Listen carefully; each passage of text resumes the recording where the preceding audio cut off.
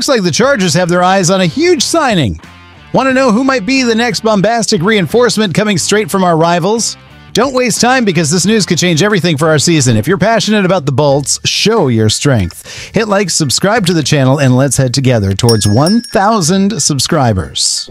Hey Chargers fans, here's your trusted channel for all NFL news, especially when it comes to our beloved Los Angeles team. Today, I bring up a topic that has left many of you curious and, of course, concerned about the near future of our aerial attack.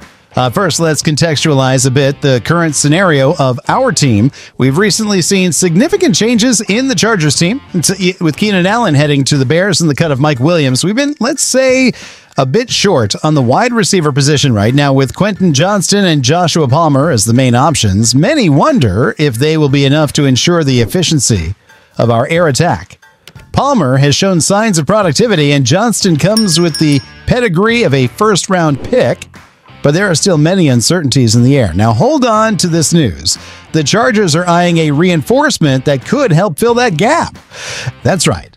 According to Jeremy Fowler from ESPN and reinforced by Alex Insdorf from Chargers Wire, our team is interested in none other than Marquez Valdes-Scantling, former player of the Kansas City Chiefs.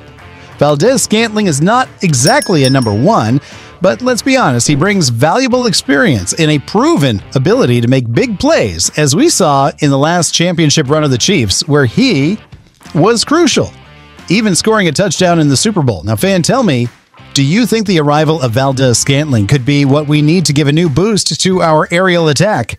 Can he and Herbert form that duo that will take us far next season? Leave your opinion in the comments, share this video on your social networks, and of course, if you're not yet subscribed to the channel, subscribe now to not miss any updates about the Chargers and everything else happening in the NFL. Let's closely follow this potential new signing.